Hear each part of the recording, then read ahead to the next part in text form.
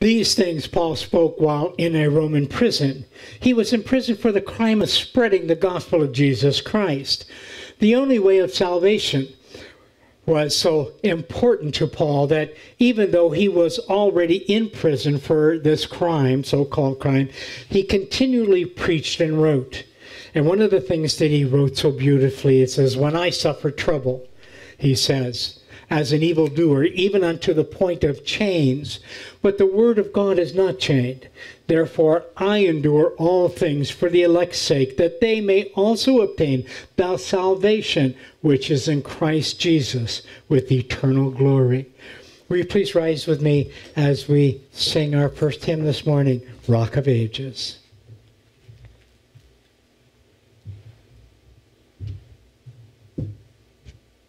Rock of ages, left for me, let me hide myself in thee.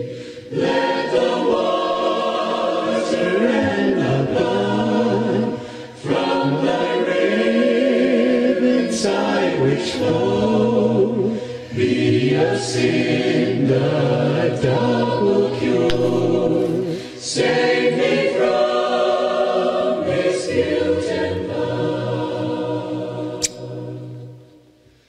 Not the labors of my hands can fulfill thy law's demands.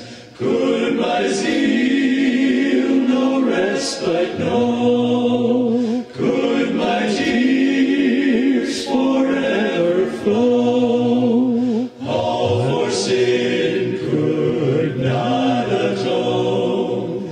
Thou must save, and thou alone.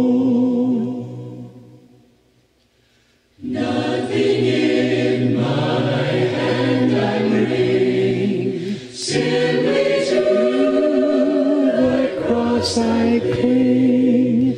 Naked come to thee for dress, helpless look to thee for grace. While I to thy fountain fly, wash me, Savior, or I die. While I draw this fleeting breath, when my eyes shall close in death, when I soar to worlds unknown, see thee on thy judgment throne. Rock of ages, left for me, let me hide myself in thee.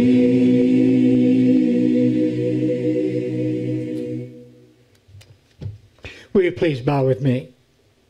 Dear most gracious Heavenly Father, it is truly wonderful to live in this land of the free and home of the brave, and especially to be able to be here in your house this morning. We have prayed for 49 years that you would someday intervene and stop this terrible sin of Roe v. Wade.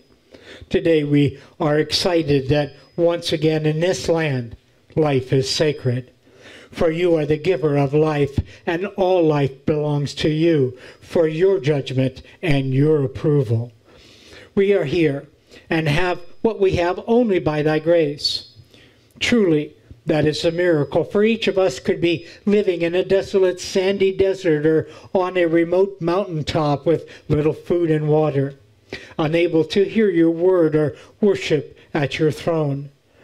I can see myself in all sorts of terrible places, living terrible lives, and I am so thankful none of them are me.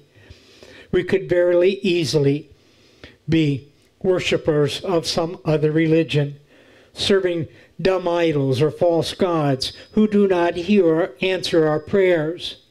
But you have chosen each one of us, and you have set us here in this place where our lives are safe and full of wonderful things. You have made our lives easy compared to those who live far away from here. but there is a reason and purpose. Each of us are here. Paul found that it was not easy to spread your gospel, but he also found that the gift of salvation was such a wonderful gift he could do nothing with his life but spend it spreading that gospel. You have set each of us here in this place, and like Paul, we must find our voices, for there is nothing on this planet so important. Help us to find that reason and purpose for our lives. Help us to find our voices. Bless our efforts to worship you with our praise and our song, and teach us to find dedication in our hearts. For it's in Jesus' precious name that we pray. Amen. You may be seated as we sing Majesty. Worship His Majesty. Worship His Majesty. Unto Jesus be all glory, honor, and praise.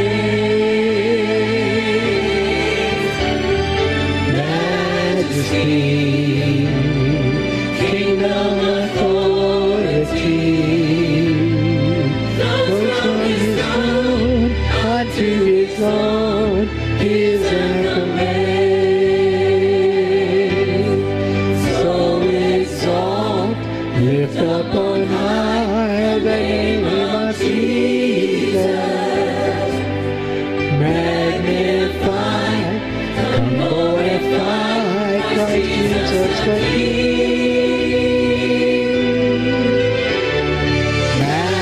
Majesty, worship His Majesty. Jesus who died, now glorified, King of all kings. Majesty, worship His Majesty. Unto Jesus be all glory, honor, and praise. Majesty, kingdom, authority, flows from His throne unto His own, His anthem praise. So exalt, lift up on high the name of Jesus. Magnify, come glorify Christ Jesus the King.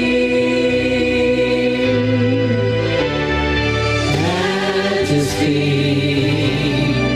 worship His Majesty.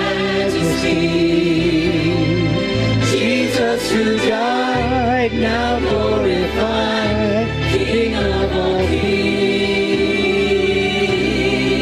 Jesus who died, now glorified, King of all kings.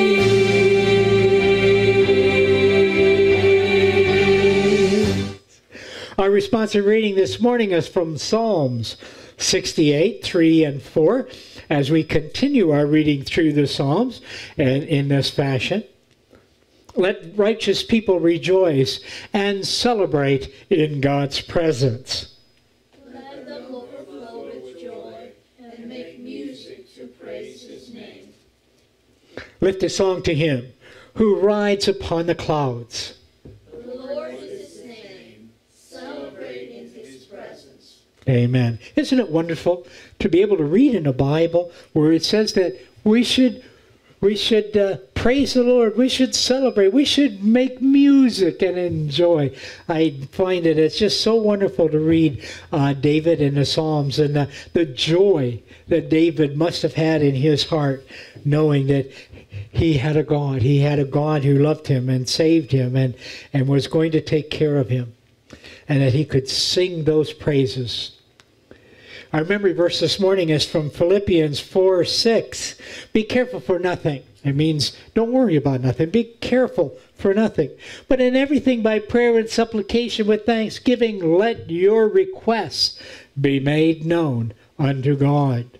Philippians 4:6.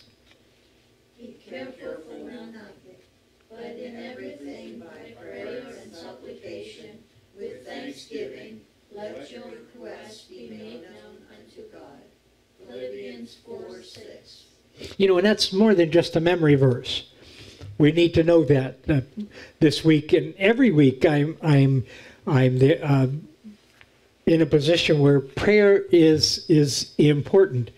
As I'll let you know in a little bit, Jean is in the hospital, and we've had to go to God in prayer many times. And I know Linda came in this morning. I had a tough time sleeping. Woke up in the middle of the night and had to go pray. Linda comes in this morning and said she woke up in the middle of the night and had to go pray. And I guess maybe God was working on our hearts to pray. But in everything, we should learn to go to the Lord and make requests or make our prayers known unto God.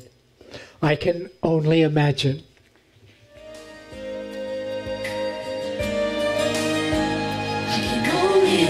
What it will be like when I'm alone by your side. I can only imagine what my eyes will see when everything is before me. I can only imagine.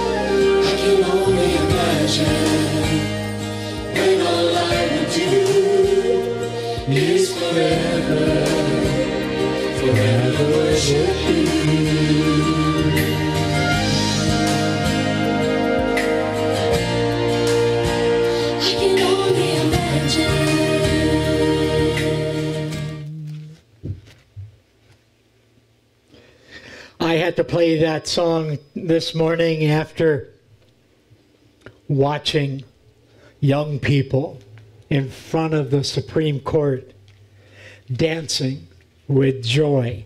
Young people dancing with joy over the reversal of Roe v. Wade. Some of the young ladies, young ladies in that group. I mean, they really got their dancing on. So they were dancing with such great joy. And then to hear them talk about how back in their universities and in their hometowns and that how they created and worked so hard over the years to create pro-life groups.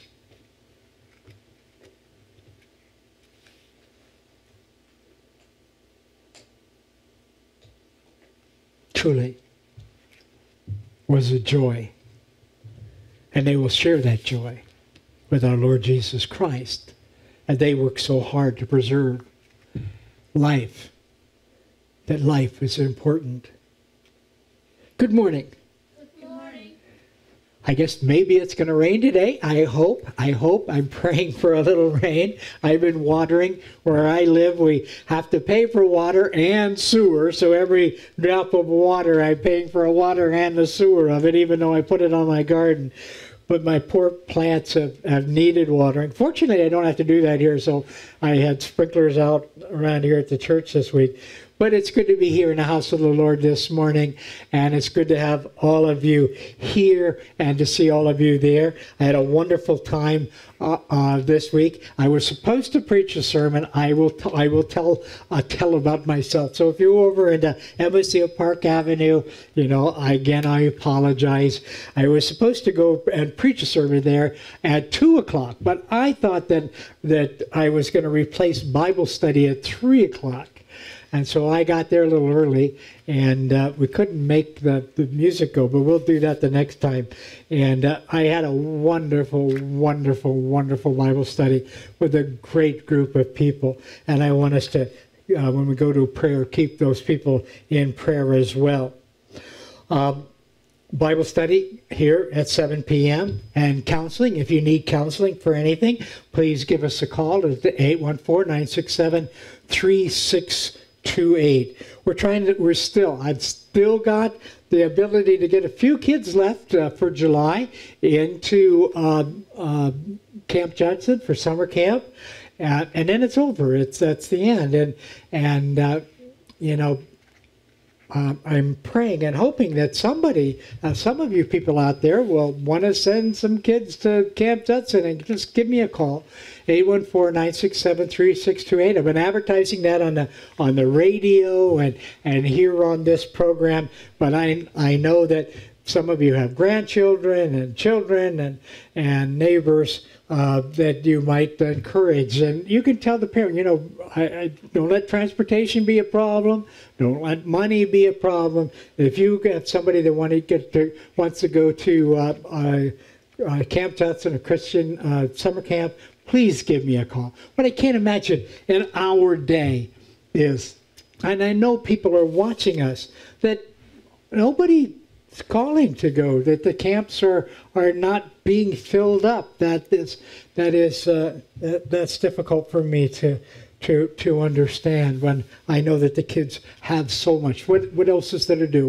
We're so busy on our cell phones. Is that what it is, Chris? We're just really busy on our cell phones. We don't have anything else to do. We know how to exercise these things here, and we don't need anything else. It reminds me of the story of the boy, the man who was raising a son, and he said, I didn't know what to do. I didn't know how to be a father. I had to learn as I go, like all of us. And he says, so when my son got to be 4 years old, I took him out on the lawn and I threw a ball at him. I figured that if he reached out to defend himself or catch the ball or do something, I was going to the sporting goods and I was going to buy a glove. But if he ducked and he started crying, he said, then I knew I was going to start looking for piano teachers. So, but I don't know what you do today when the kids know nothing about anything other than being on their cell phones, and why when it is so damaging. But But anyway, yeah, and, you know, sometimes we have to push a little bit. I know that I do. All right. So I want to continue to keep the ladies that keep calling and that are on our prayer list, Mary and Nora, Miriam and Marianne and Abby and Eric and Mike and Charlie and the whole mess of kids that just graduated. But I also want to keep Jean in prayer. Jean had a bout, and we didn't believe that he was going to make it through.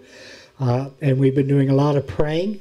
At one time, I thought Jean had a stroke, but thank God he didn't. But his kidney seemed to not be working properly, and so he's in the hospital over in Meadville, and we're asking for continued prayer for Jean as well.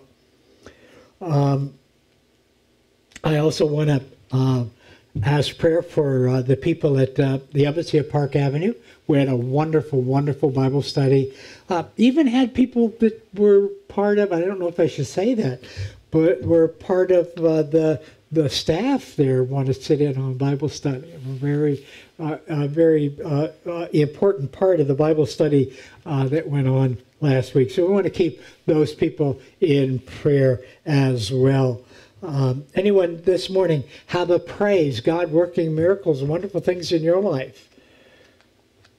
I know one of our praises is that Jean didn't have a stroke, and that we think that the doctors are going to continue to work on him, and that we've prayed and I asked God for a full recovery. So that's what I'm expecting. I went up there and I prayed, and I prayed that I told God I've got one hand on the throne of grace and one hand on Jean, and I am praying for complete recovery, and that's what I'm expecting. I'm expecting that God's going to answer that prayer. Anyone else this morning have a prayer request, a praise? If you're at home, if you're watching us from one of the nursing homes that watch us on Armstrong Cable, channel 100 or 6 or any of the other, is it 6 or 3? 3. I keep saying 6. I don't know why. It's 6 in another place I was at. 3 in Titusville. 100 most other places. And if you are there, please watch our program. We have a lot to say. But we want to keep you in prayer as well. Anyone else this morning? Yes. Our unsaved loved ones. And our unsaved, yes. Anyone else? Let's go to the Lord in prayer. Dear most gracious Heavenly Father, we thank you for being the author of so many blessings. I thank you for Paul's writing to let me know that even though he was spreading the gospel of Jesus Christ, he was accused of breaking a law and chained to the Praetorian Guard in prison. And even there, he spread the gospel of Jesus Christ our Lord. Even when he was in chains, you couldn't break his spirit down, and the message had to go forward. I thank you for teaching us that, and I pray that you help us to be that kind of person, to be able to be so full of needing prayer for your husband, but yet on the top of your mind is to ask for prayer for our unsaved loved ones. To ask for prayer for our family members and those who do not know Jesus Christ as Lord and Savior. Lord, we just ask you to be with this country, and I thank you so much for the ruling of the Supreme Court, that godly people can understand that life belongs to you and not to the government. We ask you to continue to be with this church and to help us to grow. And we ask you to be with all of our loved ones and all of those that we've lifted up here. Watch over this country and help us to be the people that we need to be. And all these things we ask in the name of our precious Lord and Savior Jesus Christ, we pray. Amen.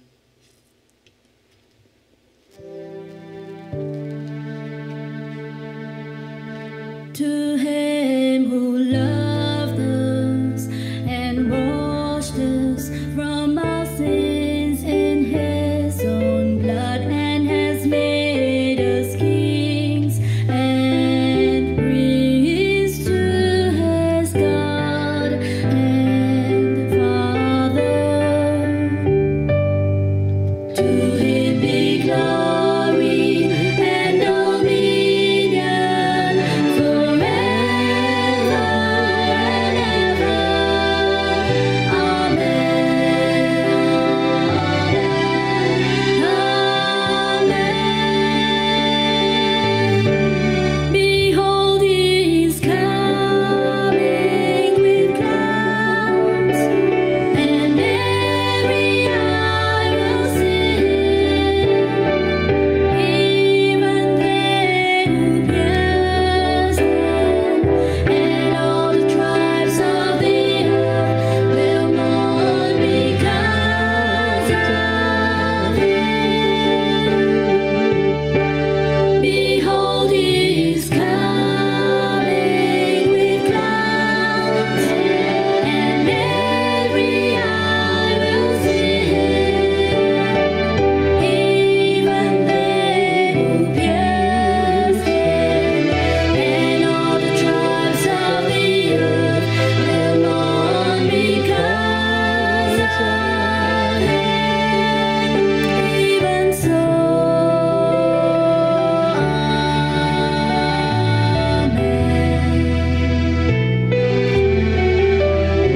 even so,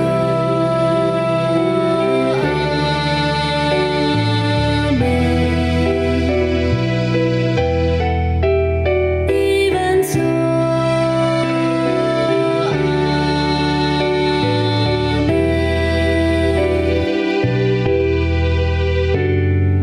I am the Alpha and the Omega, the beginning and the end. I am the Alpha and the Omega, the beginning and the end, says the Lord,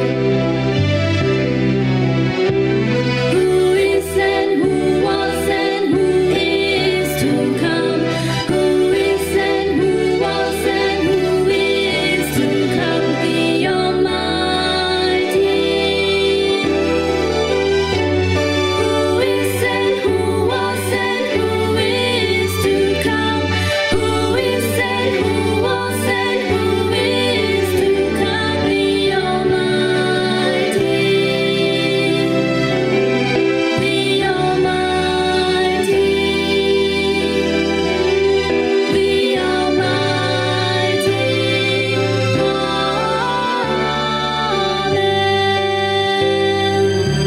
Amen. Our scripture this morning is from Galatians chapter 2, 11 through 21. When Cephas, that's Peter, came to Antioch, that's Paul, he wrote Galatians, I had to openly oppose him because he was completely wrong. He ate with people who were not Jewish until some men James had sent from Jerusalem arrived. Then Cephas, Peter, drew back and would not associate with people who were not Jewish. He was afraid of those who insisted that circumcision was necessary. The other Jewish Christians also joined him in his hypocrisy. Even Barnabas was swept along with him. But I saw that they were not properly following the truth of the good news. So I told Cephas in front of everyone, "You're Jewish, but you live like a person who is not Jewish. So how can you insist that people who are not Jewish must live like Jews? We are Jewish by birth, not sinners from other nations. Yet we know that people don't receive God's approval because of their own efforts to live according to a set of standards, but only by believing in Jesus Christ. So we also believe in Jesus Christ in order to receive God's approval by faith in Christ, and not because of our own efforts. People won't receive God's approval because of their own efforts to live according to a set of standards. If we, the same people who are searching for God's approval in Christ, are still sinners, does that mean that Christ encourages us to sin? That's unthinkable. If I rebuild something that I have torn down, I admit that I was wrong to tear it down. When I tried to obey the law's standards, those laws killed me. As a result, I live in a relationship with God. I have been crucified with Christ. I no longer live, but Christ lives in me. The life I now live, I live by believing in God's Son, who loved me and took the punishment for my sins. I don't reject God's grace. If we receive God's approval by obeying laws, then Christ's death was pointless. By faith alone. I had a wonderful opportunity again last week to be part of a marvelous Bible study, as we said earlier, at Embassy Park Avenue in Meadville. Though we were studying in Genesis, there was 2 topics brought up along the way that required special attention. The first was asked why there was so many denominations and which one of them had the correct answer. The second was confusion about faith and works. And I can, if you know me, I can go on and on and on and on and on and on and on about this idea that faith requires something else to go with it to produce salvation. It doesn't. And Paul tries to teach us in nearly every way possible that faith alone saves. We just read that. It is interesting to me because it appears that Paul had to deal with this very exact same thing. These exact questions were being raised in Galatia, and Peter was adding to the confusion and needed to be corrected by Paul. And then if you read further in the Bible, you know that they brought it up again in Jerusalem in front of James, the brother of Jesus. These are the kind of things that have brought us so many different denominations.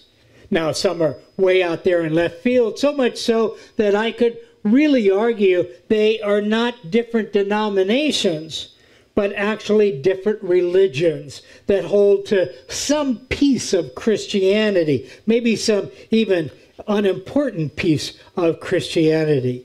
Groups that believe they can and should pray their dead relatives into heaven, for instance.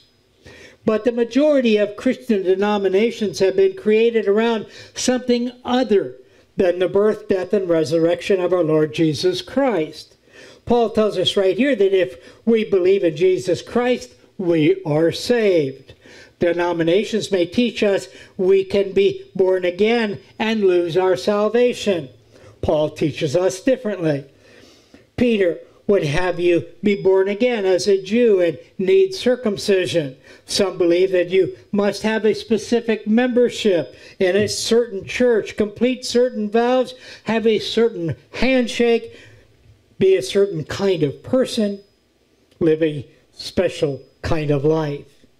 Paul argues with great passion, even against Peter, who was with Jesus Christ at that time, or before that time, but had been with Jesus Christ and had a great reputation for being with Jesus. Remember, Paul was not. Even against Peter and those apostles close to Peter, that everyone who accepts Jesus Christ by faith alone is saved. Remember that even though Peter and the other apostles were with Jesus Christ, and as Peter told us last week, had been with him after the resurrection, it was God who blinded Paul, and it was God who taught Paul for 12 years before he went out on the road and preached. The church in Antioch was largely a Gentile church, although it was a mixture of Jew and Gentile. Not Christ, but different eating habits were about to cause different groups of denominations forming, and would have if it had not been for Paul. 2 tables were established. One was the kosher table, and the other was the Gentile table. Paul ate at the Gentile table, although he was a Jew. He ate with the Gentiles because he taught that whatever you eat, whether you eat meat or you don't eat meat, makes no difference whatsoever. Meat will not commend you to God. Eating meat or not eating meat had nothing to do with salvation. Faith alone in Jesus Christ brought salvation, period. Peter had been a believer for some time when he came to visit Paul in Antioch. When the time came to eat, Simon Peter went over to the kosher table, while Paul went over to the Gentile table. Later, Paul teaches Peter that under grace, you can either eat meat or not eat meat. It makes no difference. Meat won't commend you to God, as I said. Peter's original position would have taught that the Gentile table was wrong and that the kosher table was the right table. That's why it was important to Paul. Now, these brethren from Jerusalem were austere legalists, and under grace, that was their privilege. But Simon Peter turned from the liberty he had in Christ back to Judaism again. He was so comfortable living under the law, he just had to incorporate it somehow into his Christianity. And that is what I find a lot of our denominations have done. Try to incorporate the law or some form of law, some rules that they've invented into Christianity. And I find that is exactly what has caused many of our denominations to leave one table set before the Lord Jesus Christ and go sit at another table also set before the Lord Jesus Christ. Martin Luther, like Paul, had a legitimate argument. After receiving finally a German translation of the Bible, Martin Luther was angry and astonished that he had for so many years been misled and mistaught by the Catholic Church. Remember, Luther was a Catholic priest who had attained some notoriety. He was an intelligent person, but he was preaching the dogma that he had been taught. He knew all about Catholic law and about pointing fingers and condemning. Dogmatic Catholicism had no place in it for the love of God and Christ Jesus. And Luther was astonished. He was flabbergasted to discover that the Bible had more in it about love that set us free than the bondage of fear and hate. And that's why he left the Catholic Church and put up his theses on the Edinburgh, on the church door. The nature of Paul's rebuke shows, first of all, the inconsistency of law-keeping. But somehow Christianity just has never gotten that point. The Jew in that day looked upon the Gentiles as a sinner. In fact, Gentile and sinner were the same term, where they were synonymous. They were interchangeable terms. Therefore, the rebuke that Paul gave shows the folly of law-keeping. How really foolish law-keeping was and is. Knowing that a man is not justified by the works of the law, but by the faith of Jesus Christ. Even we have believed in Jesus Christ, that we might be justified by the faith of Christ, and not by the works of the law. For by the works of the law shall no flesh be justified. Sometimes big religious words get us confused. So let's just make it simple. justified means simply our sins are forgiven and we are right with God. There's nothing that stands between us. Justified means that our penalty for our sins have been paid for, and there is nothing that stands between us and God.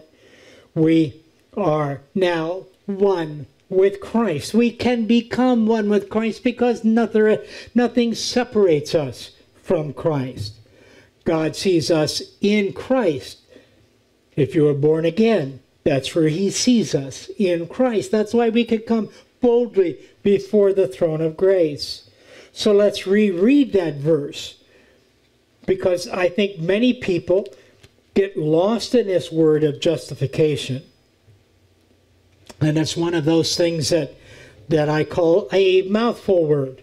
And let's reread it using the simple word that all of us can understand. Saved. Knowing that a man is not saved by the works of the law, but by the faith of Jesus Christ. Even we have believed in Jesus Christ that we might be saved by the faith of Christ and not by the works of the law. For by the works of the law shall no flesh be saved. This is a clear-cut and simple statement of justification, or saved by faith. And as Paul repeatedly tries to teach us, saved by faith alone. Believe me, the legalist and denominationalist has trouble with this verse. This verse will upset every legal system there is today. To say that you have to add anything to faith in Christ absolutely mutilates the gospel, the good news. Notice that Paul says here, if a Jew had to leave the law behind, that is, forsake it, in order to be justified by faith, Paul's question is, why should the Gentile or anyone or everyone else be brought under the law? Knowing that a man, let's now pick that verse apart. This is something you can know. You can know whether you are saved or not. One of the marvelous things. And a lot of people are in churches today not knowing whether they are saved. People live miserable lives not knowing that they are saved. But you can know, Paul tells us repeatedly, you can know you are saved. Now let's pick this verse apart, as I said. This is something you can know. You can know whether you are saved or not. What kind of man is this verse speaking about? Anthropos is the Greek word, a generic term meaning mankind. It speaks of the solidarity of the race, the common humanity that we all have. This breaks the social barrier of color. It breaks the barrier of race. It breaks the social barrier. All men are on one level before the cross, and that level happens to be sinner. You are a sinner. I am a sinner. I don't care who you are. You are a sinner in God's sight before you are saved. Knowing that a man is not justified by the works of the law. The word, the, that you see there, is not in the original text. So it should actually read, not justified or not saved by works of law. You cannot be saved by works of law. This includes the Mosaic system and includes any and every legal system. This is what I mean. If you say that you have to join a certain church, or that you have to have a certain experience, or that you have to be baptized or speak in tongues to be saved, you are contradicting this verse. Knowing that a man is not justified or saved by works of law, any law. Paul embraces the whole legal system that is found in every religion. This makes Christianity different from every other religion on the top side of this earth. Every religion that I know about today, and I have studied many of them, even those that are dead, cults and religions of the world, instructs us to do something. Christianity is different. It tells us that we are justified, that we are saved by faith. That is, faith is an accomplished act and fact for you. Every other religion says do. Christianity says done. Many of our denominations say you have to do something, but real Christianity says it's done. The greatest transaction is done, and we are asked to believe it. That is faith. Have faith that the work of bringing salvation to the world is a completed act. And that work, all that work, was done and accomplished by Jesus Christ.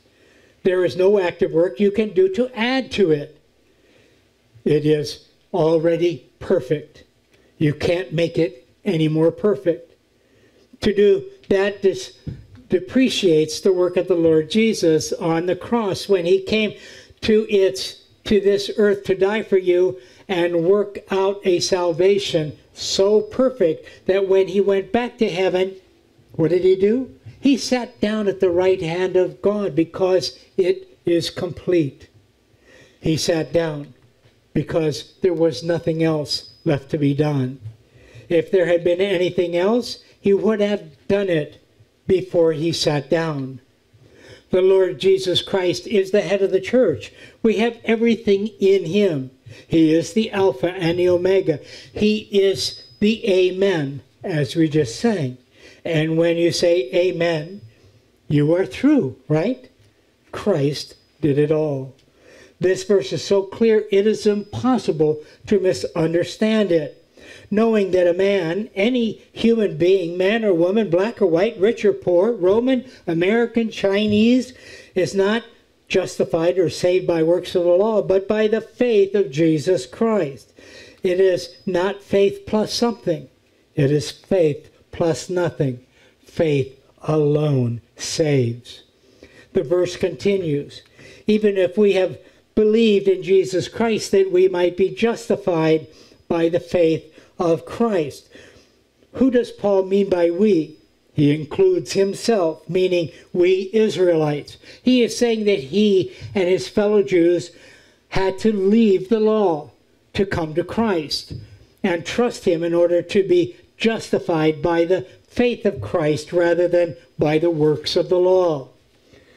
The conclusion of this verse is so clear, I feel that everybody can and should be able to understand it.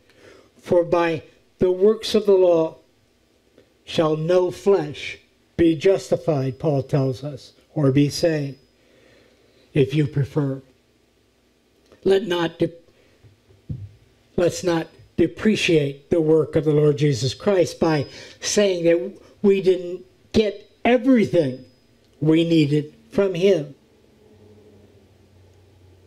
I was a hell-doomed sinner. I trusted Jesus as my Savior. I received a perfect salvation from him. Every person who accepts Jesus Christ as Lord and Savior is now declared righteous. The righteousness I have is not my own righteousness, because my righteousness is not acceptable.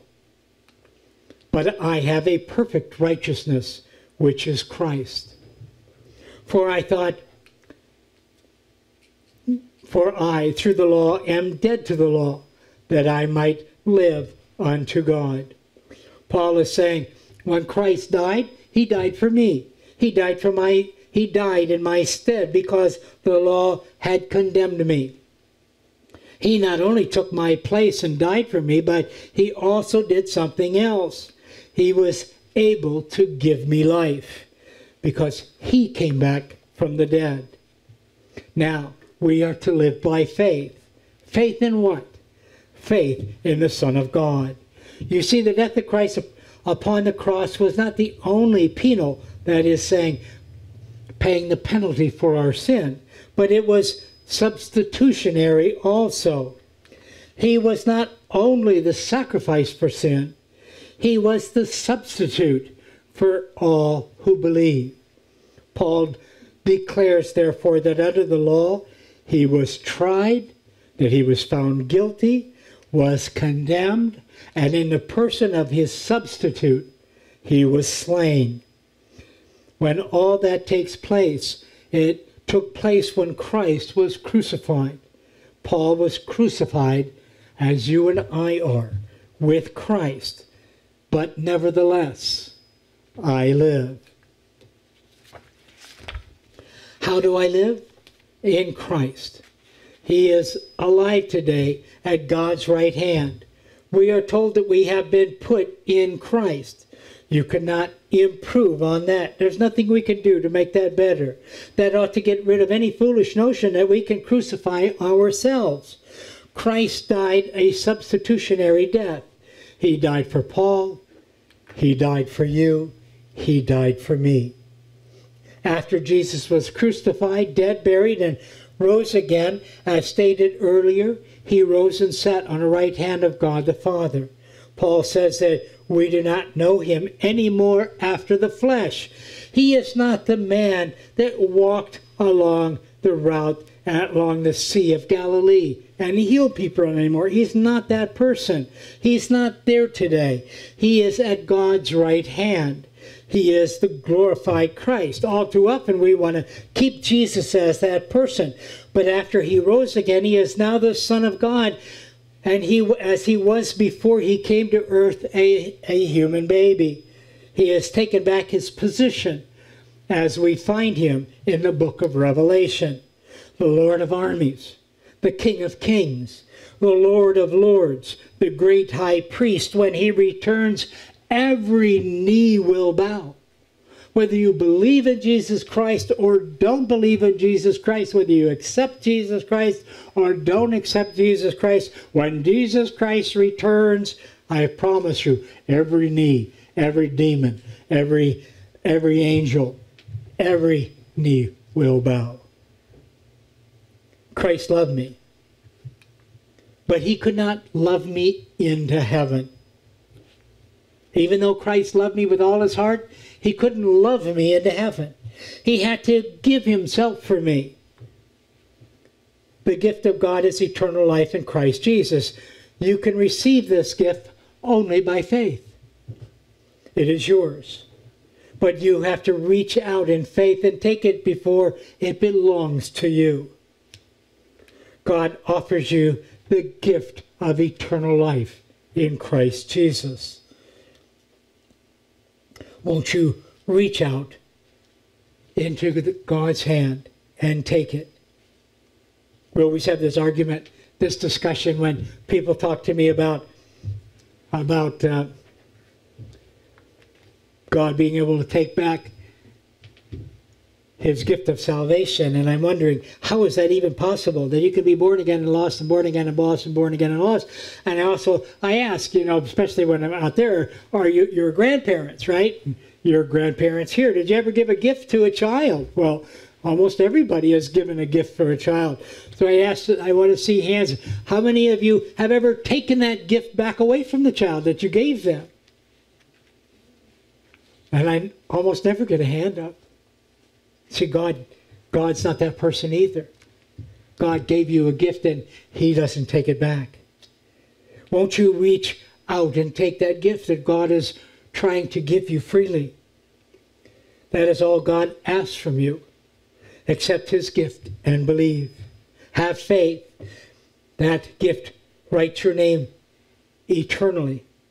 It's that acceptance. It's reaching into God's hand and accepting that gift and having faith that writes your name eternally in the book of life where it cannot be erased.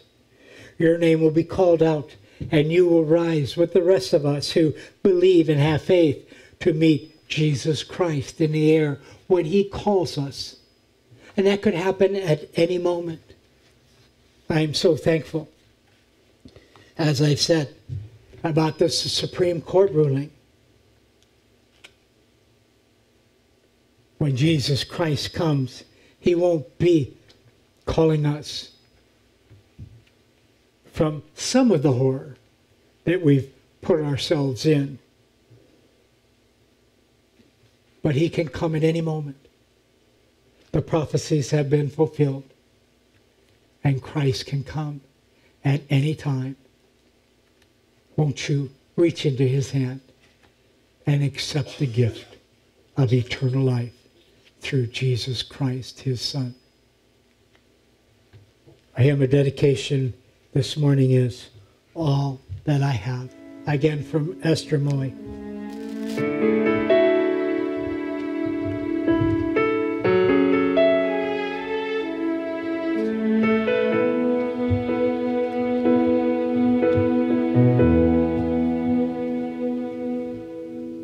Lord, at your feet will I lay my life, and Lord, at your feet will I lay the treasures of my heart. I kneel in sacrifice to you. Lord, take my life and sanctify for your use. All that I have is all that you've given me.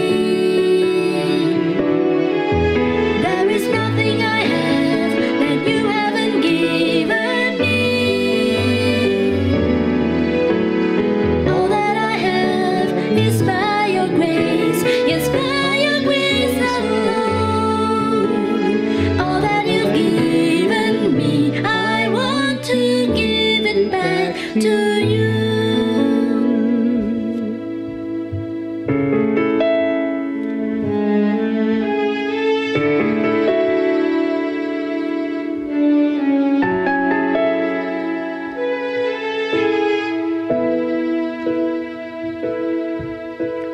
Lord, at your feet will I lay my life, and Lord, at your feet will I lay the treasures of my heart. I kneel in sacrifice to you. Lord, take my life and sanctify for your use. All that I have is all that you've given me. There is nothing I have that you haven't given me. All that I have is by your grace, yes, by your grace alone. All that you've given me, I want to give it back to you. All that I have is all that you've given me. There is nothing I have that you haven't given me.